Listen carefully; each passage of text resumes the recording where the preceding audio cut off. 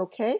And so we've got you can use the text. There's A. If you look at A, you'll see, if you hover your mouse from the top on the left there, you'll see the pointer. You'll also see freehand. Ignore the freehand, but just under the freehand, you'll see text. So if you could just click on the text and then click on the whiteboard, and you're ready to go. Yeah, Nellie, I'm on a small computer and I cannot see all the answers in chat. I don't know why. I can help you with that. Or anyone else who needs help with the chat, just put your mouse or finger, whatever you're using there, on the gray part, the top part of the chat, and move it to the center or somewhere. Okay. And then pull it on the left and the right the way you do with images and make it larger. This way you can pull it all in all directions, up, down, and just make it larger. Okay. Yeah, and then you can see. And then move it. So now, now I see, yes. Yes. Yeah. Evaluations and community evaluations, internal evaluation, yes, authentic learning that comes from actual experience, wonderful answers. And so this, oops, this text is blocking. Okay. Wait, let me just, wait, sorry about that. Let me take away everybody's right and then take back writing controls, and then we'll have more control. There we go. Okay, and it's wonderful answers. And so let's move this a little bit. I'll just, I got rid of it.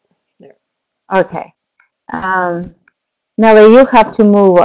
Somehow my tool is not working. I try to click next slide. Okay, let me do that. All right. Okay. Oops, no, there should be one more. Yeah, let me get rid of this. Yeah. So it's animated, and it should be, this yellow box should open the answers about authentic. Yeah. If you click up, I wonder why it didn't work. Wait, it should work. Let me try. Well, anyway, so as far as, well, if you go back, so let's discuss. So if it's extend, I'm trying to do it again. No, let's just stay here. We will. Yeah. Let's see if it works now. If you click again, it doesn't. All right. So, and next. It should it won't. Oh, no, it didn't. It's okay. So go back, and we will just discuss. So, as far as authentic learning is concerned, it's not about evaluation. It's about the process of students learning. It's ongoing assessment and ongoing feedback of students who are learning. And today's technology and really helps to see immediate results of students learning. It's not one single answer, and the teachers who are creating community of inquirers and authentic learning, it's all about inquiry and equipping students with inquiry skills and researching skills and creativity.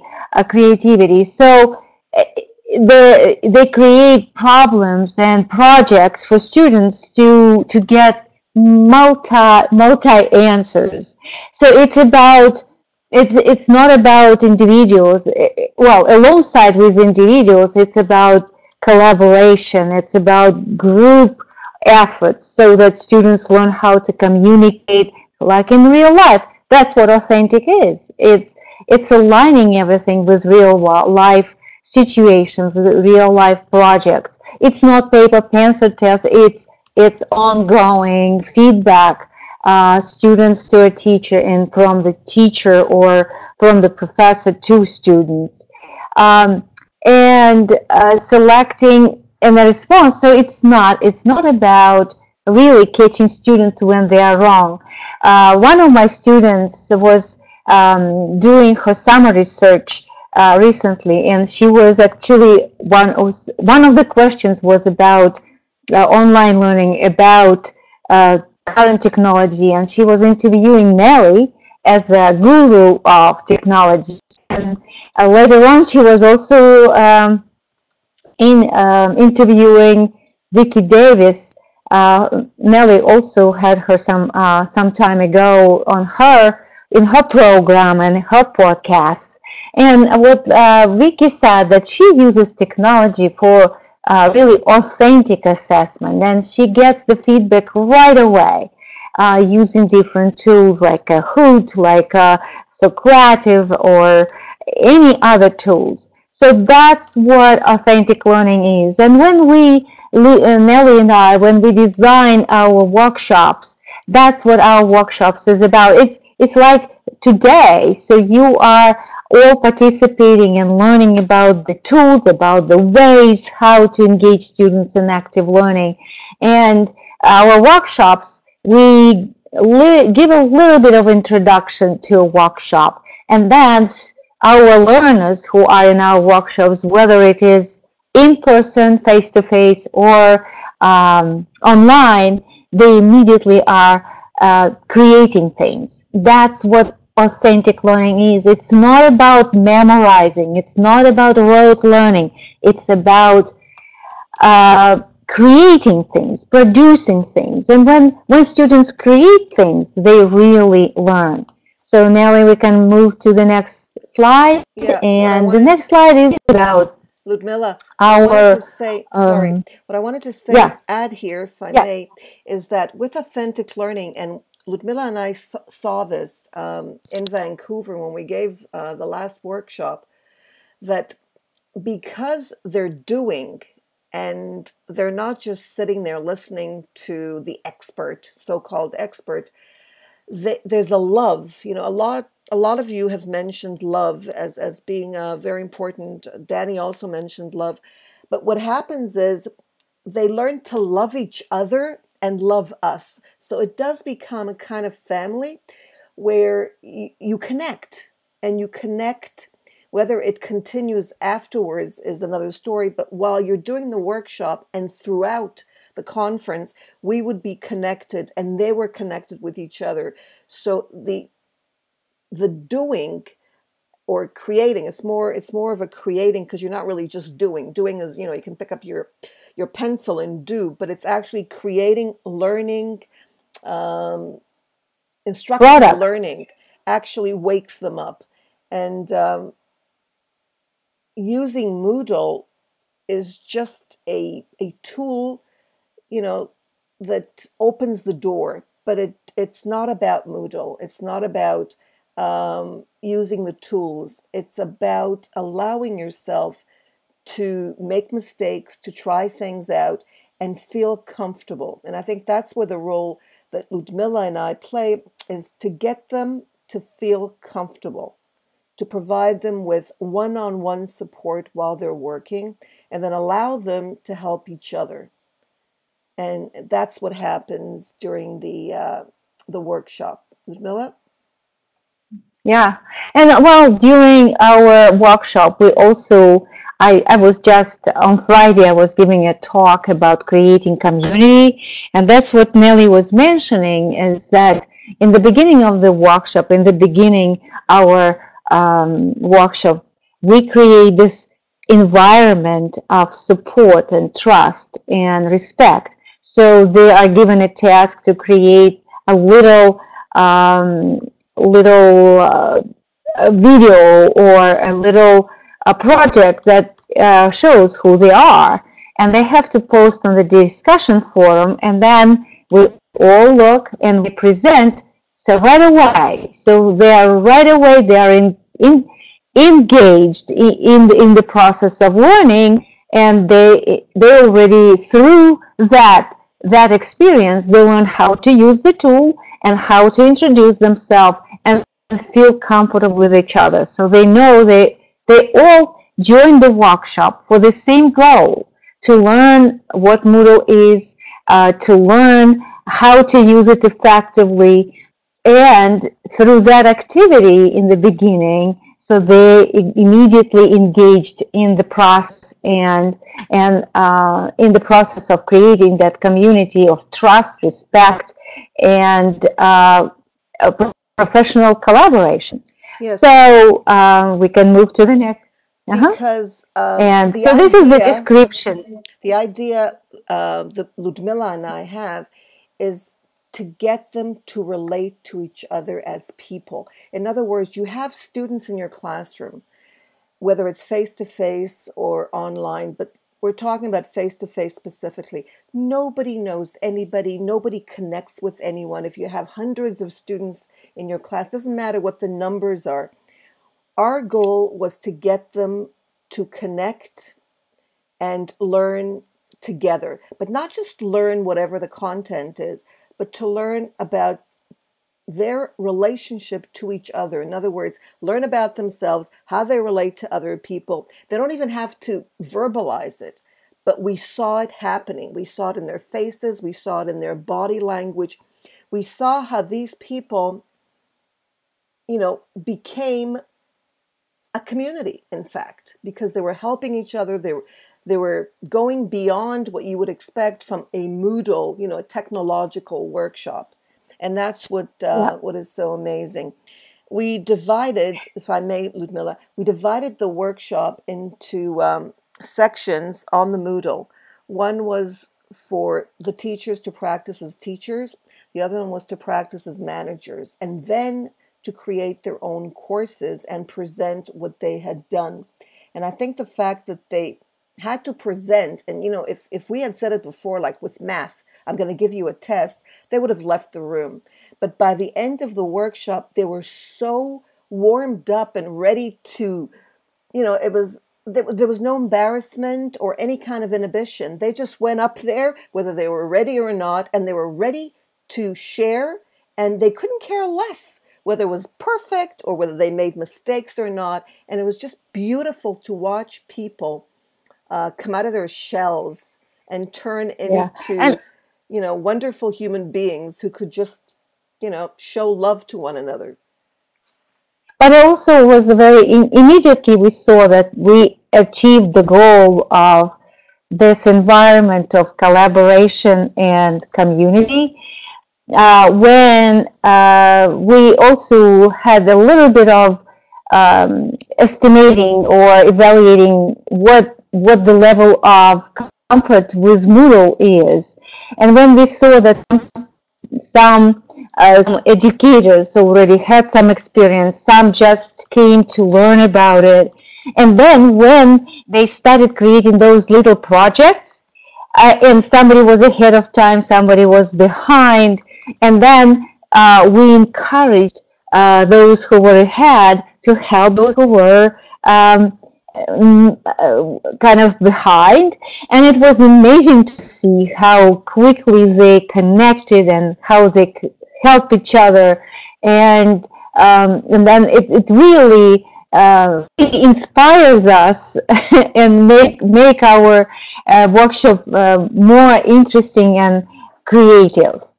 So let's go to the next. And so that's what Nellie was saying, that we first had was, and one of the aspects to create a not competitive but more kind of gamification game related environment and more authentic, because that's what life is about. It's about competition. It was amazing to observe these grown-up people, learners, educators. They were so obsessed of getting their badge. So, and after each part of the workshop, they had to complete a task, either at a discussion forum, or they had to post something or make a choice or something. So any activity they did, they were immediately, they saw if the assignment is completed, they would get a badge. And they were really concerned, why don't I get a badge? What's happening? I completed this task. What's happening? There was some technical difficulty. Yes, Nellie, of course. George. I don't have any tools, so you can do it. Jen was saying that even experts can keep learning. Well, that's true, Jen. But the thing is that we've had experiences in workshops where the experts would kind of, make faces and kind of think, well, you're not going to teach me anything new. I know it all. But because you get them, collaborating, and you get them to go beyond their normal state, which is to kind of, not be vulnerable, but to stay, kind of cold and to shut down. Instead, they opened up, which is really unusual. I found it very unusual that experts could find something good in something. But the idea is to get them to feel that they're willing to open up. It's not that easy to open up unless, you kind of get warmed up. They need help. The badges were also to keep them on track. We only had 4 hours, and you'd think 4 hours is enough. But, when you're having fun, time flies, and that's what happened. So the reason the badges were useful, not just as a game, but they kept them on task, and that's what we wanted. We wanted them to eventually complete the workshop and get their work. Ludmila, you want to talk about Padlet, one of our favorite Yeah. So, tools? well, yeah, it's a wonderful tool. Padlet is a board where students you can create a board and give students assignment, and they can answer questions. You can do it before a lesson or lesson during lesson. And what we were using Padlet for is learners were creating their projects, and they were invited to post their projects on that wall. And it's amazing why we could have used Moodle, of course, but our task was also create authentic experience and introduce a new tool that you can use during the lessons and during your course design. So students, and you immediately can see all the pair on the wall. You can see their reflection. They can add video. They can add text. They can add. It's a poster board. It can be notes post, or it's a multimedia tool, and that's what we did. We created that wall of fame, so to say, and that's the learners in the workshop. They were posting their projects, and it was easy to present because they were coming up to the screen, and they would click on their link, and they will present their project that they created. At first, they were small projects they were designing. When they learn about the tools, it was not just okay, you get a tool and you get a check. The major thing is to make them feel proud of what they created. And when they were sharing, they first of all, they used the tool they didn't know. For example, we used Screencast-O-Matic. We used one of the students. She had Pauline. She was, what country, Nellie, she was from? She was, and she had a computer that was not aligned with the. She was from the Caribbean, if I'm not mistaken. She was from the Caribbean. Yeah, and right. So her computer didn't accept Screencast-O-Matic, so we found other tools. We introduced her to MoveNote. We introduced her to Animoto. So, but she was also so determined because everybody created tutorials. So she wanted to do it too. So, and so she, in the end, she created and she presented alongside with others. So it's really, so these are the tools that we during our workshop and during our courses online. So Screencast-O-Matic, SlideSpeech, Plotagon, and so the Vimeo site, some or YouTube. So some countries do not accept YouTube, and Vimeo is more acceptable than other websites. So that's why we try to adjust the tools that we are using to the conditions that our learners are from. So so this is our group, and this is our workshop, and you see how students are working on the projects, and then this bottom last page.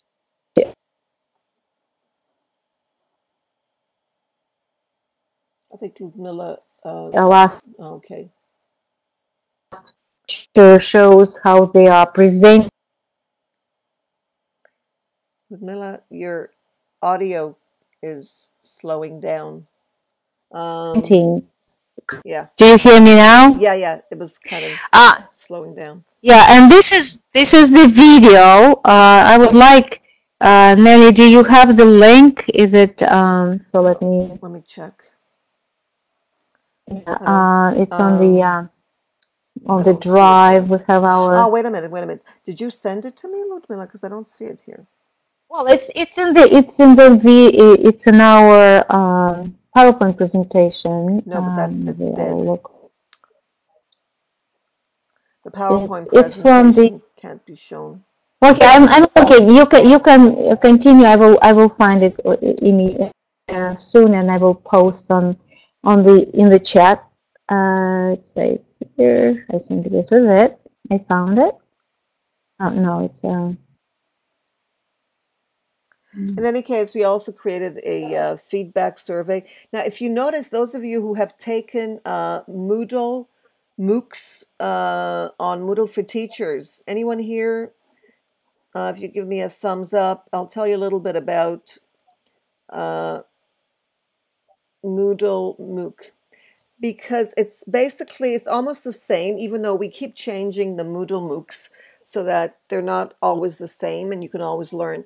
By the way, the next Moodle MOOC is in November, and the Moodle is now, the Moodle that we used was Moodle 3.1, when that was 3.0. But this one, the one that we have now that we're going to use in November is 3.1. It's almost the same, but there's a difference because of face-to-face. Face-to-face does make a difference. Yes, Ludmila, sorry. Yeah, absolutely. So I found the link. I'm sending the link, and so you all can click on the link, and it's I post it on the Facebook, so you can. Oh, great. Yeah. Excellent. All right, so if you ever want to try a face-to-face workshop with us, invite us, and we'll give it to you and your staff. It's really quite an experience. The only thing, Ludmila, that I find, there's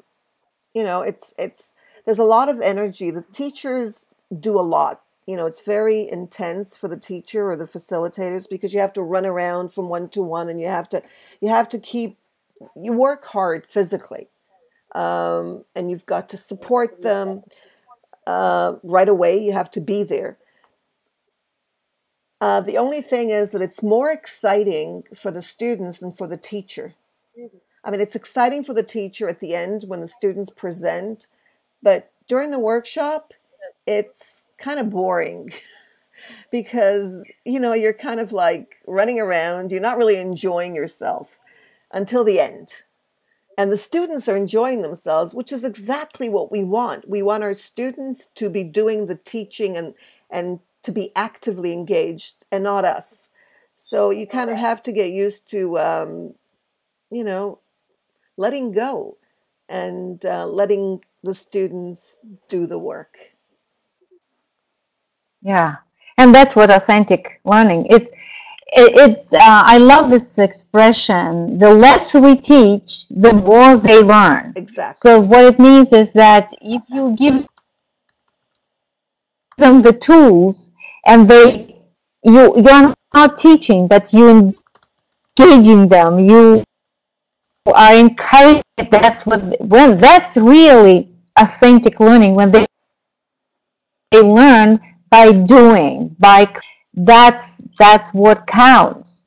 And um, so that's and it's important. Nellie started the conversation and just a minute ago about feedback. It's important to always create conditions for immediate feedback, because it shows that you care. Then students need to have their voice heard. So it's important, and for a teacher, if you are a good teacher, so you want to know if students really enjoyed the process, if they were comfortable, if they or they had some issues that you probably didn't notice. And in order to do it something differently next time, you have to have their voice heard. I just wanted to add, yeah, I want to also add that, you know, one of the students there, I thought he was the toughest guy in the world, but at the end, not of the workshop, the end of the conference, he came up to me and he hugged me, and I thought, oh my God, you know, this is an older man hugging me like you would hug a mother, and that's what we are. We're mothers, you know, to our students. You can't get away from that, and that's the kind of connection that you develop face to face, because you can't hug virtually. You can only hug face to face. So Ludmila, we're going to end this, so I can. I want. Yeah, sorry. Go ahead. Yeah, I want to remind you. I want to remind you. 1 year we agreed to do a workshop, but I had a conference in Czech Republic, and I went to do workshop on Moodle.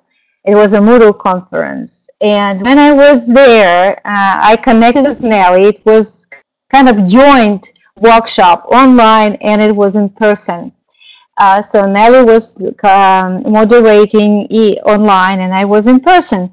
And then the participants asked Nellie, what would you do if you were here? Or just say what you would like to do. And she said, I would like to hug Ludmila. I was crying. Yeah, that's how it is. A lot of hugs in face-to-face conferences, especially at Ed Media. So if you get a chance, come to Ed Media. That's where we hug and dance, yes, of course. All right. So Ludmila, thank you. So now, we're going to move now. So you can mute your mic. And yeah, we're going to move on to the next part, which is the closing of MMVC16. If I can find the presentation here. By the way, all the presentations are on the Moodle website. So Ludmila, you can help with the links if you don't mind. Can you mute your webcam? Yeah. Okay, great. All right. So oh no, it's not good enough. No, it's not going to work. Okay, it doesn't matter. It's not. I thought that we could get it bigger. Okay, so let me get rid of my there. I'll get rid of that, so we don't need a webcam. All right. So first of all, I want to thank everybody so much for being on MMVC, and I'd like to tell you what's next. Starting tomorrow, August 8th, it's not ending by any means because you're going to get your certificates. You'll be able to access, and I'll be talking about the webinars, feedback, reflections, and certificate in that order. So you'll have a chance to go into the webinars. Thank you, Judy. Take the feedback, in other words, answer the questions, reflect on 5 of the webinars and their questions on how to reflect, and then you get your certificate, and it's all automatic. And that's what's nice about Moodle. Now, if you haven't already gone into the Moodle course or conference area, let me share the link with you. So far, we've got 179 participants in MMVC on the Moodle. So there are lots of people there. It's a chance to connect. Most of them are educators, but maybe some are also tech people and administrators. Well, you'll be able to find out. So the first thing you need to do is realize that you don't need to remember a password or your username. You simply click on either Facebook, Gmail, or LinkedIn. Do not use all three because you'll be able to go in with all three, but you'll have 3 different accounts. So if you want to get your certificate, go in with one each time, the same one, whether it's Google, Facebook, or LinkedIn, but use the same login. I think, Judy, you've got 2 logins, but since, so you might want to decide which one, and then let me know so that it doesn't complicate things. But since you were a presenter, you get your certificate without doing anything because you've done everything by presenting. So presenters don't have to do anything to get their certificates. Then you'll notice in the center there are the tabs, and you go into each of these tabs. You need to introduce yourself. You need to fill in the feedback and reflect. That's all. And then you get your certificate in the certificate area. So basically you're going into each of these sections: introduction, feedback, and reflections, and then you go into your certificate. If you're a presenter, and I think Ebba, I think I saw Ebba, Judy's here. Anybody else here? Any of the other presenters here? You get your Ludmila's here. You'll be getting your Anna's here, of course. Anyone else? Yeah, Ebba. So you'll get your certificate. It's a little bit different.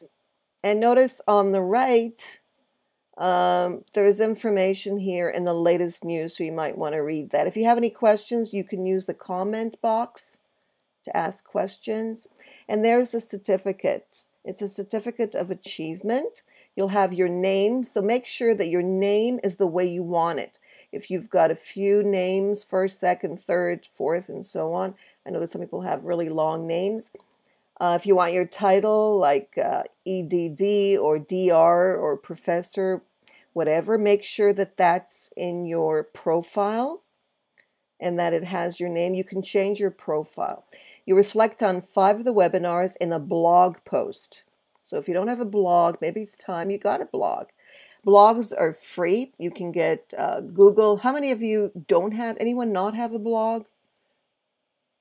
Give me a thumbs up if you got one, a thumbs down if you don't.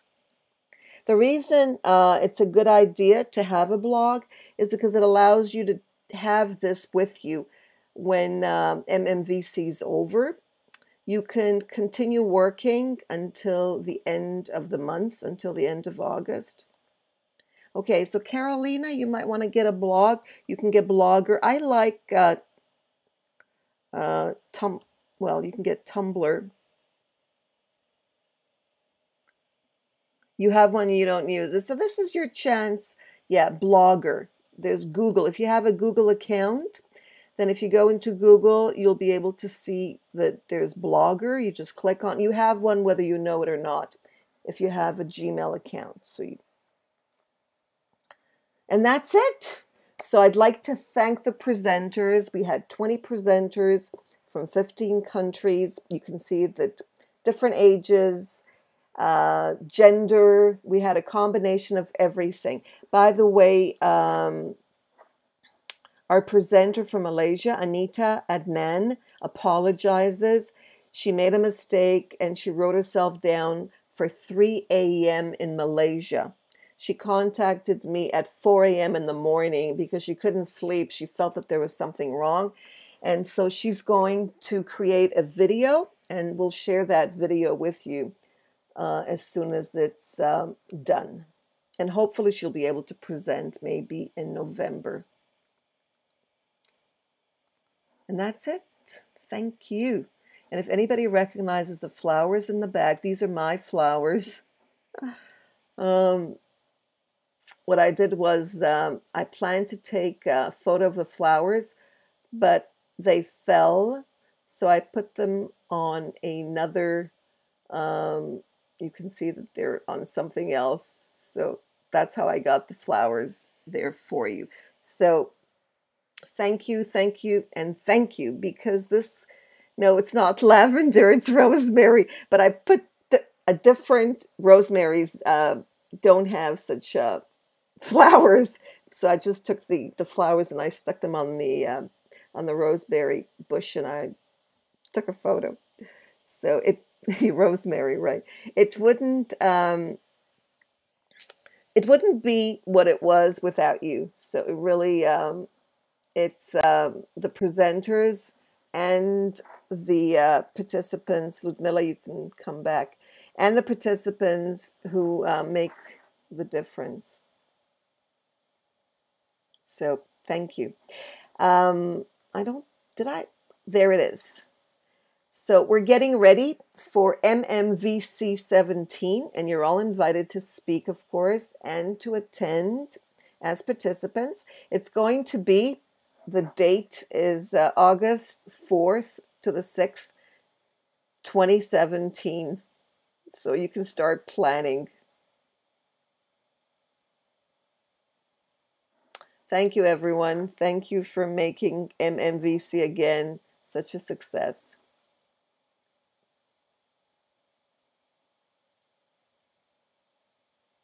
Thank you. Thank you, Judy. Thank you, everyone. These are claps for you guys. Thank you. And we started, by the way, a Facebook group for Danny's family, math and art and music, of course. Danny's family, math family, or family math. But I called it mathematics. Thank you, Tiana. I'm looking forward. We'll be talking on the Moodle, so this doesn't end. Just the virtual classes end today. Bye for now.